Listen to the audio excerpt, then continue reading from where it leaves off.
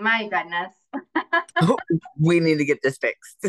Yeah, I wonder if it's because I was having issues with my Google account yesterday, and I was just trying to drop links in the chat and they weren't working. So I'm wondering if it's a Google. I have no idea what's happening, but we're gonna get this figured out. And thank you all very much for hanging in there with us. Really, again, technology is great when it works, but goodness. I want us all to remember this when we are all promising each other that telehealth is the solution and we've solved the problem. Okay? Every person in rural Colorado wants you to know that telehealth is not the solution. Please, I will shout it from the rooftops. This is why. Try doing crisis management when your Zoom's not working. Ooh, that would definitely be hard. Okay. Let's get so back my to question was really for BHA though, right? It's for you guys, because if you're seeing the bylaws and we do the committee and we get all the bylaws perfect for BPAC and we're just like, we love them so much. However, y'all are standardizing them across the councils. Does that mean that then you say to like CYMHTA, I think that I got all those letters out of my mouth. Thank you. And the BHAC and the other fabulous councils that the BHA oversees. So like, how do you standardize it if like BHAC has one really good idea and YMCA, everybody do it. Yep. Well, yes, thank you. But like, how do we do that? Right? If everyone wants their own bylaws, but then BHA is also standardizing them, how do we rectify those two pieces? I think the word standardizing is not the correct word. I think that when we originally thought of that we've realized that that is not the correct terminology that we need to be using moving forward. So that's why we're not standardizing bylaws anymore. What I had sent out is this first draft of bylaws with basically the requirements around statute. Basically kind of what we're trying to lay out is, membership requirements, the roles of chair and vice chair and things of that nature. So that is the standardized part, is just, the terminology around roles, responsibilities, statutes, and things like that. We're working with each council individually to really tailor it to that specific council. So the first draft is that standardized bylaw, but moving forward, it's going to be individualized with some standardization pieces within it, if that makes sense. It does. Thank you. Of course. So yes, if you guys want to go ahead and vote on a subcommittee today, if that's something that everybody would like to do, I am happy to start facilitating that, and we can start doing some doodle polls to see, who's available, who would like to participate. You all tell me, I'm the administration piece. I'm just helping to organize and, just facilitate and answer the questions. But I think that, we need to work together to build these out more. And, basically, as long as BHA can comply with the request, we'll take it to our AG and make sure that everything's good there. Sorry, I'm just squirrel brain today. So we'll just kind of keep working together and building these out until you all feel comfortable, and we can get, at least a 2/3 majority vote, because this is your council, these are your bylaws. Again, the standardized part is just basically the statute and things of that nature. But yeah, whatever you guys need within your specific roles, responsibilities of this exact council, let's work together to build out. Okay, so the motion on the floor, as I understand it, is do we want to create a subcommittee to review, refine, and make totally awesome the bylaws for the BPAC? Is that correct, Dennis? Does that sound like the right motion? Okay, motion on the floor. All in favor of creating the committee for the bylaws? Sorry, I didn't do any discussion, but I feel like we just discussed. I see a thumbs up from Nat. Okay. Thumbs up from Ben. Was that a question, Sharon, or a yes? Okay, yes. Thumbs up from Any Sharon. opposed? See no opposition. Motion carries, and we have a bylaw subcommittee. Just to clarify the membership on that subcommittee, Dennis, based on your reflection, it was the executive committee and then whoever else wants to be a part of it. Was that your vision, Dennis? Okay, awesome. And then Marjorie has a question. If council numbers are reduced, what role do you see non-members having or continuing to have in the council? So back to the bylaws question around numbers. Can you explain on that a little bit more, Marjorie? Are you talking about, kind of like your roles and responsibilities? I guess I just want to ensure that historically council has always encouraged non-members to participate, to have a voice at the table. If your numbers are council are going to be reduced, again, I think there's going to have to be some discussion of how many new people are going to be recruited if the number is reduced on how many people are in council. Absolutely. I think Lloyd will have. So there are those of us that, if we're not picked to be on council, still would like to have our voices heard at these meetings. And I'm just wanting to clarify and make sure that that is still the case for not just attending these meetings, but also for being on subcommittees. Yeah. I recognize even in just this new group that's for council members. So there's going to be ones that'll be council only, but as many as could be open to non-members, I think is important to ensure that continues to happen. Absolutely. And again, the number is kind of referencing compensation. So if you're a non-member of the council, you wouldn't be qualified for compensation at that point, but your voice, your participation, your voluntary time, please, keep coming, keep participating, keep enjoying. The number is just specifically with regards to active voting council members directly related to our compensation proposal. So it wouldn't necessarily be limiting your participation, your involvement. It would just be for the realm of compensation for the state and who is eligible for compensation, basically. Does that answer your question, Marjorie? Oh, thanks.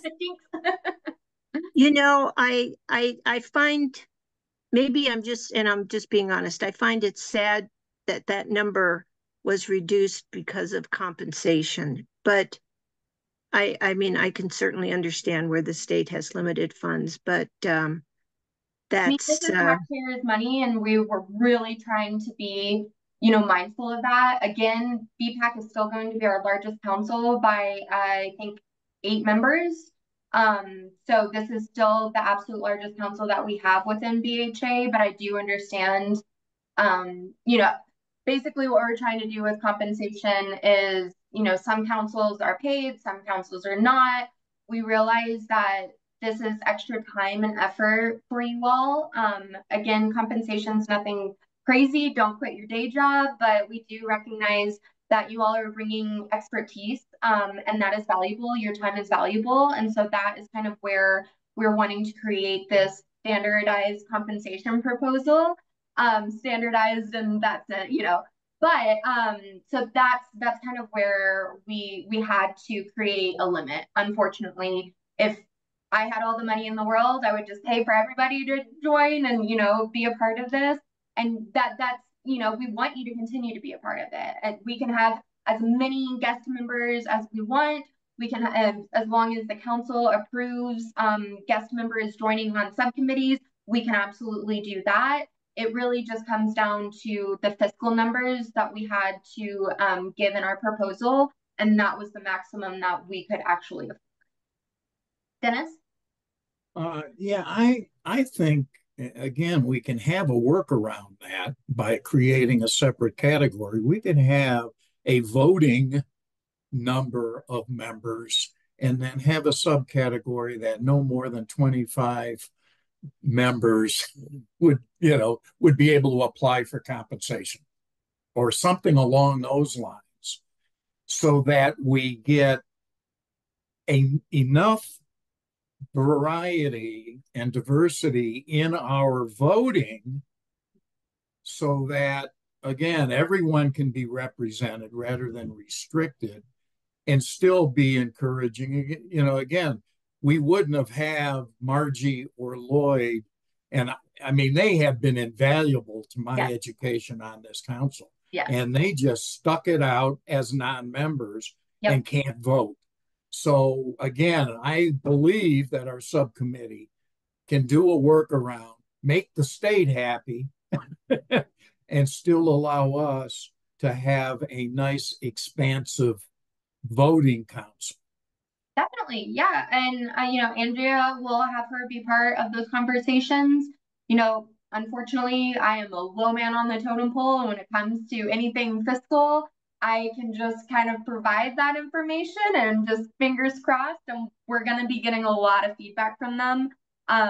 This is going to be an ongoing thing with compensation. Unfortunately, when it comes to money, it's just not, black and white, cut dry, but we can absolutely work to create proposals that we can take back to fiscal, and just kind of keep going back and forth, and until we can kind of get to a point. Tasha? Yeah, I have a question. When it comes to because I know there's other councils, like with me with the BHAC, I am the voted representative liaison for BHAC to sit to be a part of BPAC to report back and forth. Like I'm the one that bridges the gap. I haven't done that because nobody's explained it. So I would like to see that addressed, like in BPAC as well as BHAC and any other council where there is that bridge, to what exactly is entailed to those those voted in members for, yeah.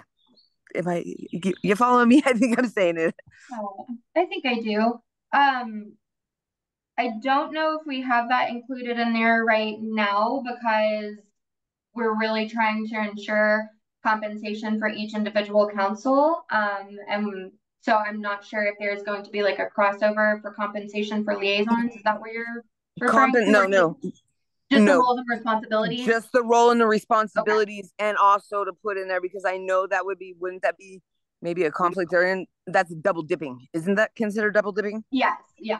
So if you were for the compensation, right. But just to know that, just a little bit more explanation and clarification, because like I said, wording is everything, and it's all about perception to people. Absolutely. So make sure that it's clear cut and dry. That in the feedback form for did you receive the one for BPAC as well, or just BHAC? Just BHAC. Just BHAC. Okay, if you can include that on the BHAC, and and what other category, just what the roles of council liaisons are and what's expected of that. Absolutely, we can definitely build that in. So I know that we're definitely behind time, and I really want to get to at least a little bit of the block grant application subcommittee, and just update the council as a whole on kind of where we are. I know we have a little confusion and frustrations around that right now, but I also think that we're having some great conversations, and I just kind of wanted to point out a couple of the links in the agenda that everybody can access.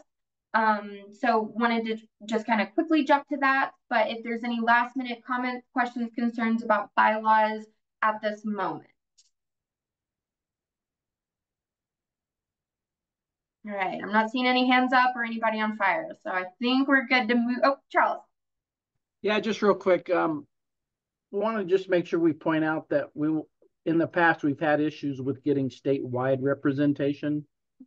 Somehow noting that either through the new BHA mapping or something, just to say that there's representation from all areas. Not quite sure how that would work, but yeah. So according to statute, if you look at the membership, there has to be under Article 2, number 1, principal state agencies. By law, we have to have representation from mental health, education, vocational rehabilitation, criminal justice, housing, and social services. So those are absolutely going to be categories that are filled. I know that some of the members of those representation haven't been consistent, and I have reached out to them individually. And we are addressing that because that is something that they need to be here. They need to be a participating member. But other than that, if there is other representation from the state that you think would be valuable for us to include, please let us know. Please put that on the feedback form and we can start looking into that and working up through that together. Yeah, I'm just thinking geographically more, Caitlin, than anything, because we tend to get concentrated, you know, in the Denver area, and a lot of the rest of the state doesn't get included or thought about. So more like rural community representation and things of that nature?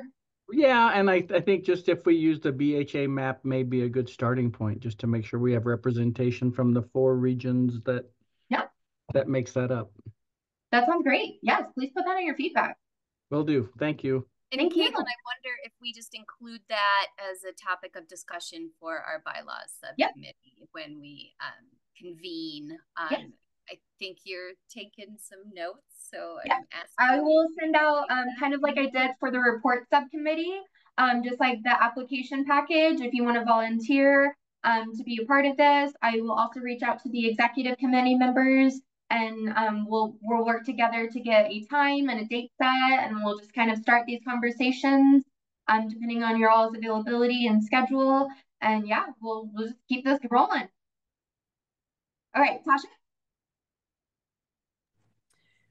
This is just another thing when it comes to representation and lived experience. The clarification on that, because sitting in interviews and stuff like that through other things that I'm involved in, safety net providers and professionals, is that included in, like, if they've had like behavioral health, does that so safety net providers included in the lived experience, or is it just people like me of nothing but lived experience? I think,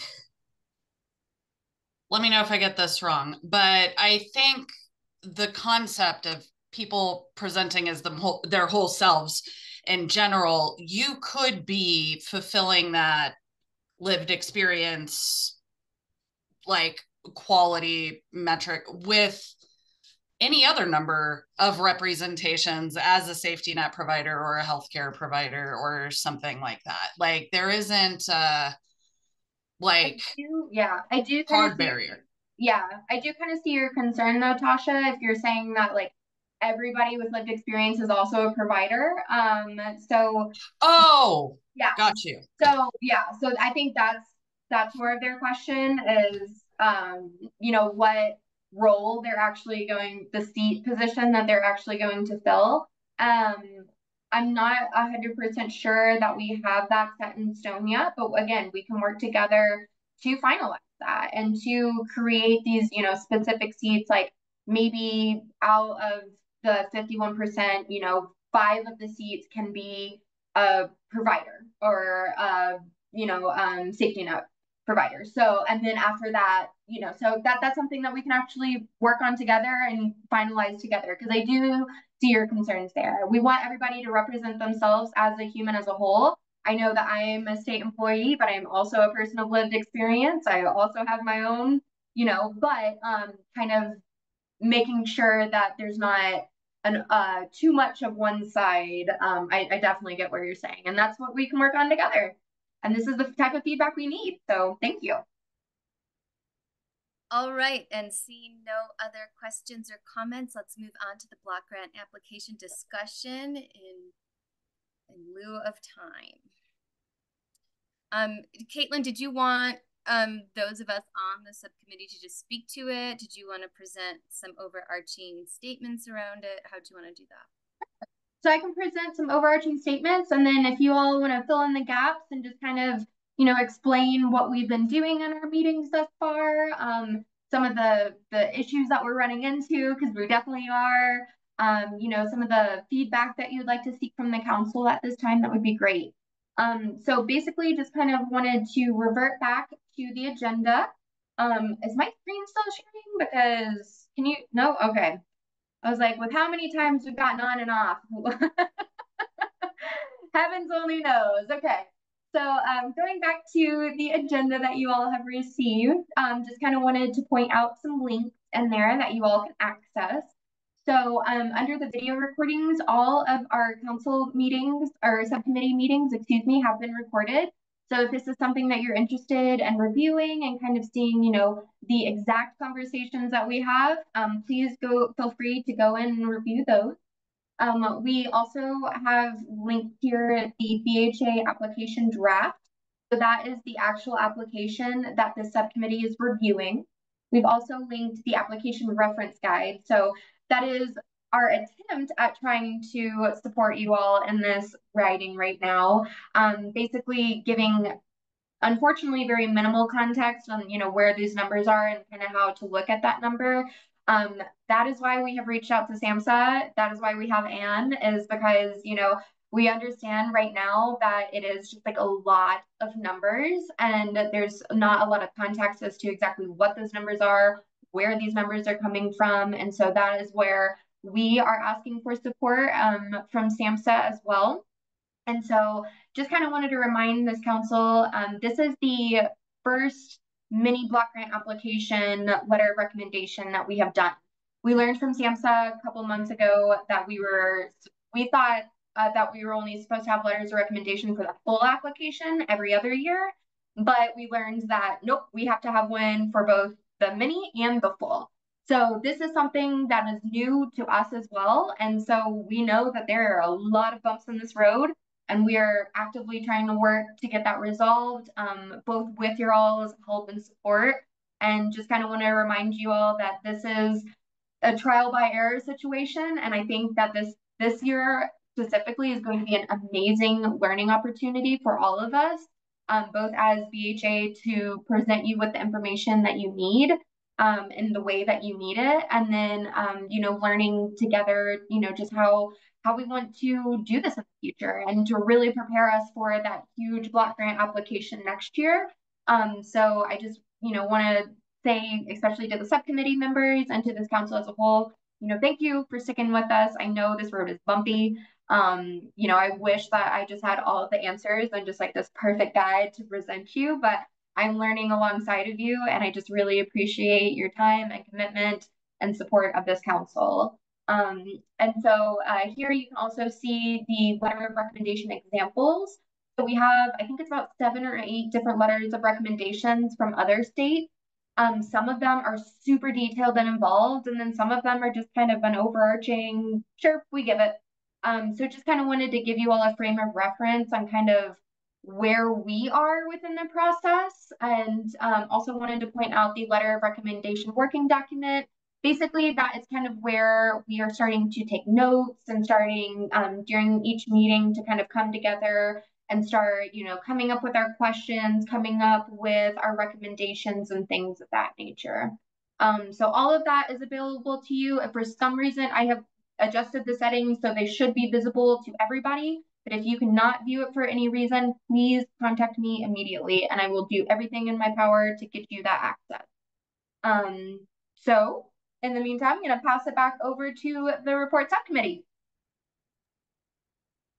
Thanks, Caitlin. I wanted to hand it over to Michael Miller because I'm kind of volunteering you. I'm sorry. If you don't want to report back, you don't have to, but you have very concise feedback, I believe. So if you'd be willing to share with the group. Sure. No problem. And hi, everybody. I haven't spoken a whole lot in meetings yet. But as Megan just mentioned, a lot of the same questions the council has, we have. After quite a bit of discussion and digging through the application requirements, and then the comparable letters from other states, planning and advisory councils, two things are really clear to me. One, we don't have a lot of time to really dig in and say these are all of our real specific recommendations, because we need so much context, primarily in my opinion from the program side of BHA, around around what funding is actually being spent on to create really actionable recommendations.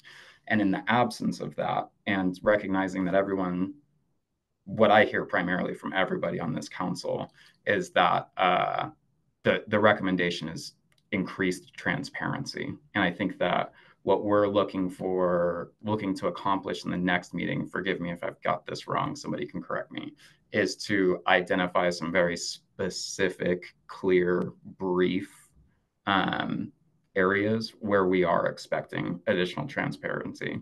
And I'm still just individually, I don't know if the committee's leaning this way or not, but I'm still leaning towards essentially saying, like, yes, we approve, but we have these very important recommendations that need to be met. Yeah, I think that's all I've got. I likely missed a lot. I think that was great. Thank you for that. And so I'll just share that, as we review these, we have the same questions you guys do around sort of, what do those numbers mean? Where did that money go? How did we use it? And how are we utilizing it, right? So that our recommendations really do speak to the needs of the people we're serving in the state of Colorado. Any questions for us? I did just want to let the subcommittee know that after our last meeting and questions around, Performance Hub and data collection and things like that, I did reach out to our data team, and we're going to have Jordan and Ria attend the meeting Monday morning to hopefully get some of these questions answered, a little bit more clarification on data. I know this is just like, feels like an uphill battle, but we're climbing it together. And, I'm trying to reach out to the correct people to get us those resources and a little bit more clarification. So they will be attending our Monday morning meeting. So very much looking forward to that. And of course, the meeting will be recorded and it will be uploaded and everybody will be able to view that. And I'll be just keeping you all in the loop with all of the letter recommendation working documents, as well as the video recordings for anybody who would like to go and view those at a later date and time.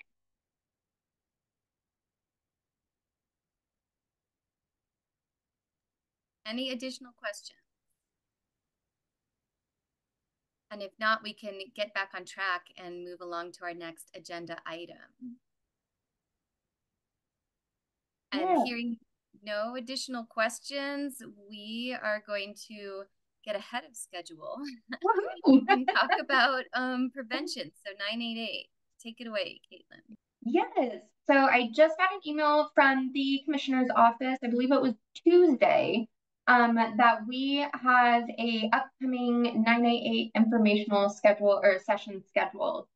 So this is open to the public. We would love your feedback and your participation. I know a lot of the members of this council, some specifically, have a lot of questions about 988 and kind of where that future trajectory lies.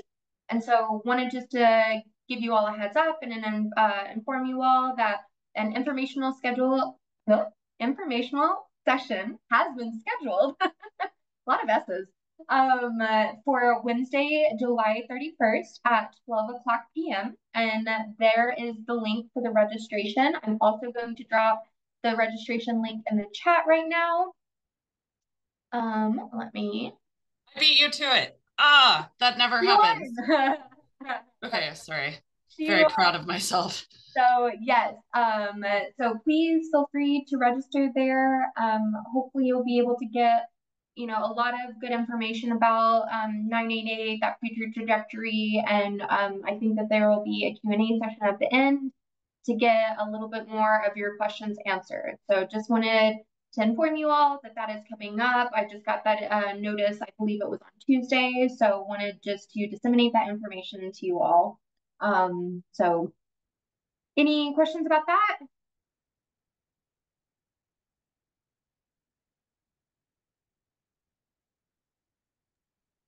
Don't see any questions. You guys register, learn, ask questions.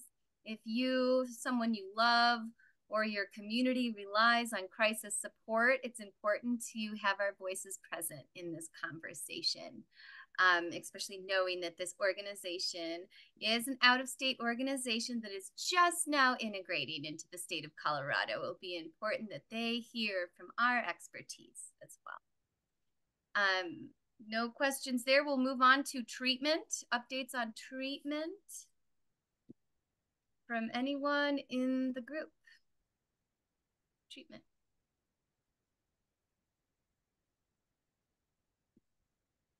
Nothing. Everything's going great in the treatment world. No problems. That's fabulous news. Recovery. How are we doing in recovery?